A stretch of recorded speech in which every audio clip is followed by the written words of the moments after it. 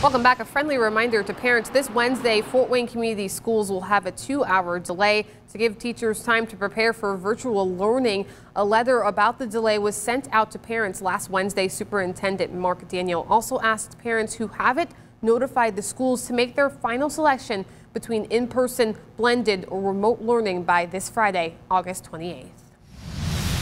A special showing of an Indiana classic, the Auburn Garrett Drive-In, will host a one-time screening of the film Hoosiers later this month, benefiting the gym used extensively in the making of that movie. Only 200 tickets will be sold at $20 per vehicle for the event. It takes place August 27th at 8:30 p.m. The Indiana Broadcasters Association, ABC 21, and other television and radio stations organized the fundraiser to help support Knightstown's Hoosier Gym.